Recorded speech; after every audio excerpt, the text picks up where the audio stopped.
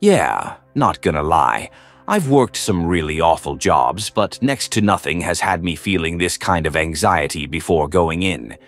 Hell, I remember puking every morning before going to my call center healthcare job. Getting screamed at and told you're the reason some boomer is going to die, all because their heart medication was denied by the insurance and they had to pay $3. It's really not fun, like at all. But I would honestly take it again at this point, if it paid the same as this place. Went in last night to clean after the prayer meetings. Except I went in a little early to see if I could actually catch William, maybe see if I could get through the blue door. Didn't work, mind you. Think he's being a lot more secretive about something than he lets on. I approached him after the last of the older men left, giving a hearty wave and "See you Wednesday" along with it. Pastor William started to walk back to his office as I was starting to get my usual cleaning supplies out. The sun was still up, so I was planning on hitting this place quick and getting the hell out before it got dark again. Never thought I would be thankful for the sun staying up until 9 in the summer, but here we are. Before he could walk into the hall, I got his attention, asking if he wanted me to clean up the room behind the blue door. He just kind of smiled. There was this look I just couldn't quite place. Maybe concern. Then he gave me some BS answer about how he had done a spring cleaning back in May, so not to worry about that. Just focus on the areas where people move through and keep things nice, that's all I need to do. A little weird, but whatever. Then he dropped the huge bomb that they're hosting a wedding tomorrow, so I'm going to need to do a deep clean. Damn. I was not prepared for this. I tried making up some excuse about not being able to do it tonight because of a family event or something, and he just told me to come back after the event was over. Said he absolutely needs it cleaned by tomorrow. I didn't have anything with me. I wasn't going to drive the 30 minutes to get back home either with my busted air conditioner. There wasn't much choice, so I just started doing whatever I could and doing it fast. I swear, I've never cleaned that fast in my life. Dusting corners, scrubbing down filthy baseboards. They wanted me to pull out a whole damn carpet cleaner. Before I knew it, the sun had gone down without me realizing. The church lights were so bright with the stained glass that it was hard to notice when it got dark, but now it felt like the lights were a haven.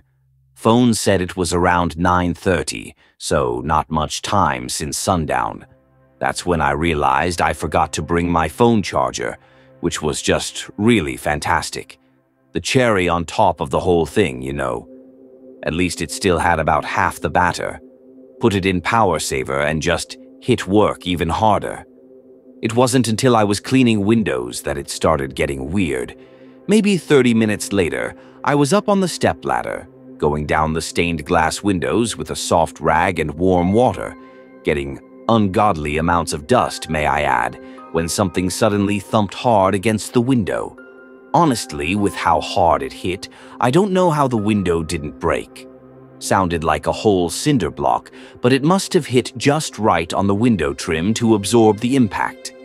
Almost made me fall off the ladder, though. Hell, I was barely saved thanks to the clumsy recovery reflexes I've honed all my life. It took me a minute, but I steeled myself and went out the front door, looking right around the corner to where the window was. There was a street light that illuminated the entire side, giving me a pretty clear view. Nothing was there, though, only the small, worn-down graveyard a few feet away from the church, made even creepier by the shadows being cast from the saturated light of a sodium bulb. That was about the time I noticed one of the shadows longer than the other. When I looked back toward the cemetery, there was a tall, dark-suited man with a wide-brimmed hat just kind of standing in front of one of the graves. I'm gonna throw this out there. If you want intricate details of the rest of the night, you're not going to get a lot. Things are still a massive blur and I'm completely freaked out. This is all from what I can remember in the very rapid escalation that came next. Obviously, seeing The Undertaker making his WWE return in the middle of a graveyard was not on my agenda last night. I ran inside so damn fast I should be on a plane to the Paris Olympics right now, okay? I need you to understand just how little I am willing to mess around with whatever is going on here. I got right back in there and locked that door, deadbolted it. Whatever I needed to do. Whatever the hell was in here might just be some spooky spirit stuff, but that thing out there could very well be an IRL murderer. Look, if I'm going to die, let it be by some instant 13 ghosts mess. I'm not chill with being murdered by a human. They can be really messed up. Locked, deadbolted, didn't stop there. I flipped every light switch on and ran down the hall into William's office, shut that door, and deadbolted the heck out of it too. Then I grabbed my phone and started to make a call to whatever officer they would send out here, except I'm in the middle of nowhere. No damn signal, and somehow, even though I put power mode on, I'm at 15% on my battery. I tried calling the cops again, and my phone died right then and there. At this point, I am decidedly not chill, and am debating whether it's my best move to just hide in here or risk getting to my car. It took me a few minutes, but I started to kind of calm down and try to rationalize everything. It was probably a gravestone, right? Like a taller one with one of those weird sculptures on it. I've never looked too close at it to be able to tell, to be honest. Not especially planning on it unless it's high noon and the sun is shining. This was not that time, so I decided that for now, we're safe in here, and we're just gonna chalk all this up to being a big misunderstanding late at night. Nerves going a few fewer miles per hour, I decided to go back to cleaning windows. That was about all that was left other than cleaning the baptism pool, and that was as simple as a quick scrub since it didn't seem to be used often. All good. We're getting through this. I'm sorry I start talking in the plural when I'm freaked out. Washing the windows was going okay, but I still kept the deadbolt and everything on the door, and every light on. All good, all fine. No worries, just wiping the window. Then came the screaming. Ice in my damn veins. It was a woman, I think. All I know is it was guttural, like the sound of grief in the rawest form. I don't know what the cause of the scream was, but I could tell it was in the building. It took me a minute to get moving again, but I had to know if I was right. It was still going too, with few stops in between the loud roars of anger and despair. I was right. I wish I wasn't, but it was coming from behind the blue door. It kept going too, but it sounded so far away down there that I'm not really sure how it could. Unless there's some massive concrete bunker under here, I don't know how anything more than a crawl space could be under there. Then it stopped. I was in the hallway at that point, and I was in the middle of trying to rip myself in half so I could run away. There was that one nagging little feeling that this could be someone who was in trouble.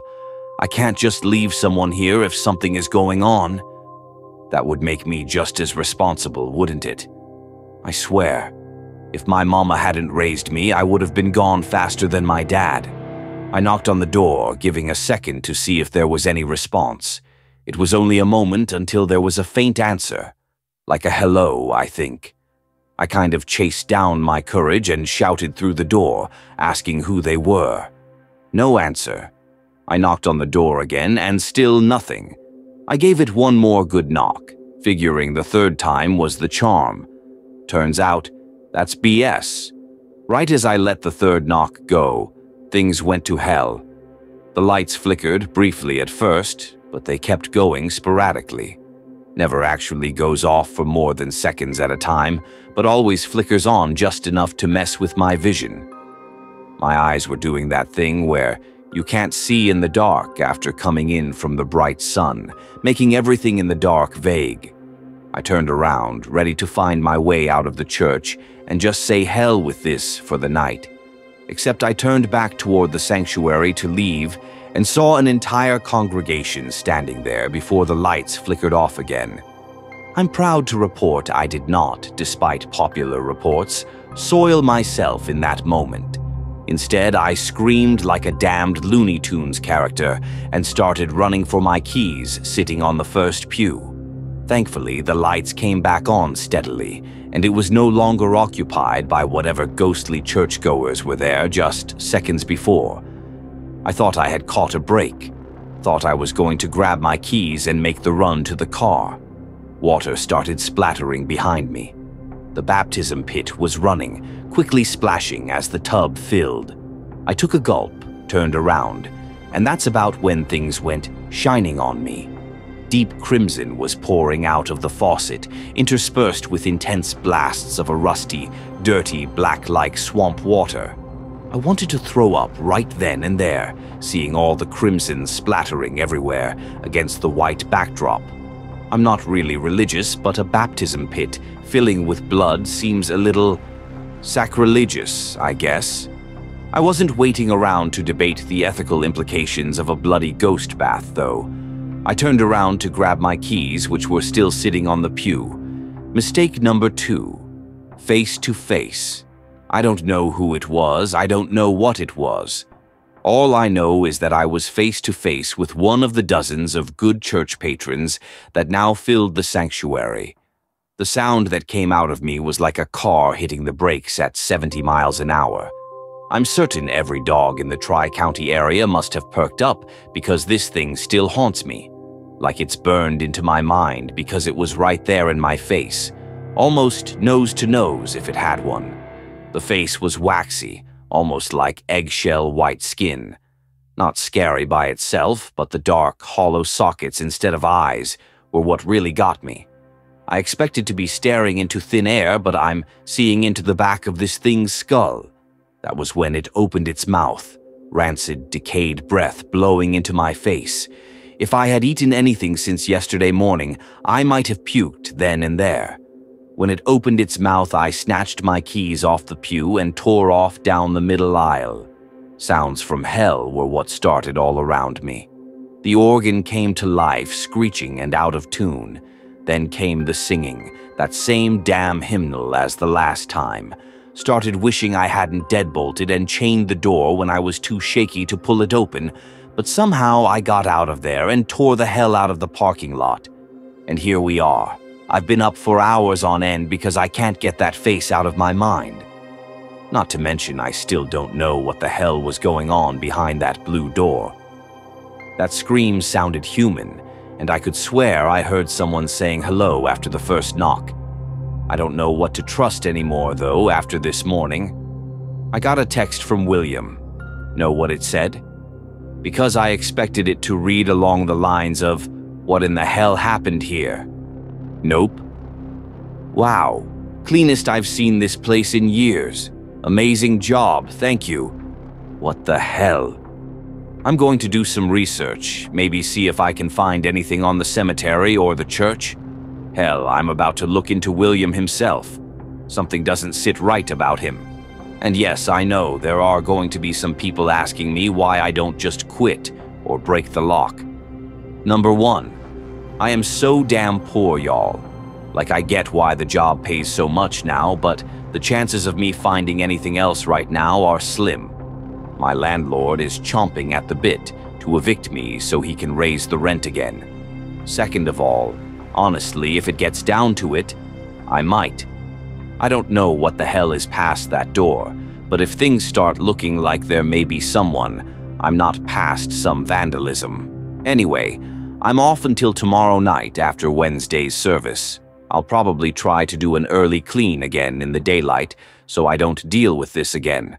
I'll update if anything happens, but I really don't plan on being there overnight again until I absolutely have to.